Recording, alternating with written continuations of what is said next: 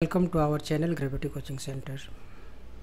Quantitative Aptitude Chapter Trigonometry. Question number 13. If sin A minus cos A equal to root 3 minus 1 upon 2, then the value of sin A into cos B is what?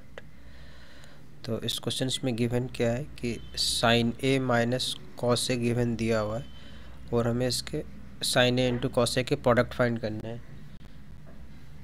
Root 3 minus 1 upon 2, तो इसको हम क्या करेंगे, squaring both side.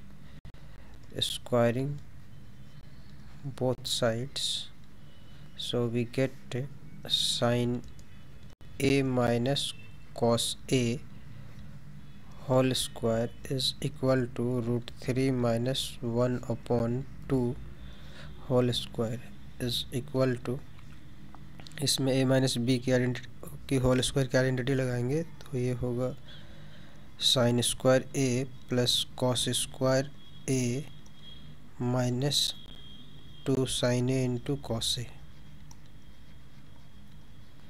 और इसमें हम क्या करेंगे, सेपरेट कर देंगे रूट 3 माइनस 1 की स्क्वायर और ये 2 की स्क्वायर. सो इम्प्लाइज दैट इसकी value 1 minus 2 sin A into cos A is equal to A minus B के होल स्क्वायर की आइडेंटिटी यहाँ पे लगाएंगे तो ये होगा रूट 3 की square minus 2 into root 3 into 1 plus 1 square upon 4. So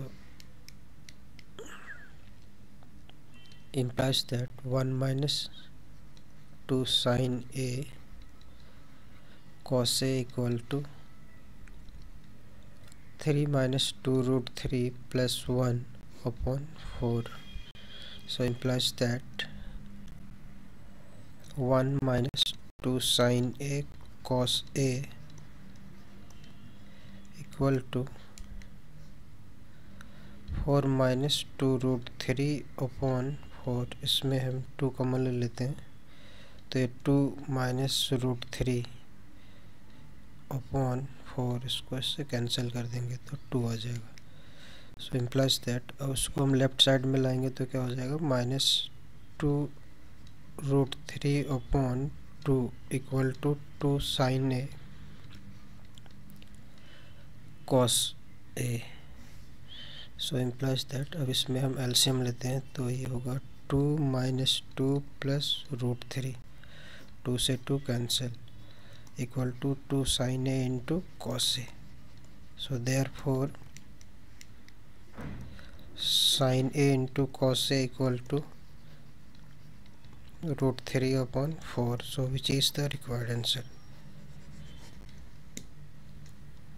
So the option D is the correct answer.